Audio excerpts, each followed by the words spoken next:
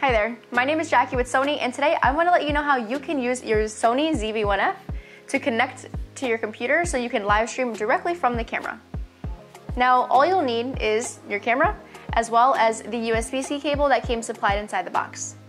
Now, on the right side of the camera, you'll notice that there is a USB port. So you're going to uncover the USB port and plug in the USB-C cable, like so. The other end goes directly to the computer. Now, once you connect your ZV-1F to the computer, what you're going to do is select the USB live streaming feature. From there, once you've selected your favorite streaming service, you'll select the ZV-1F. That's really all there is to it, very simple. Happy streaming!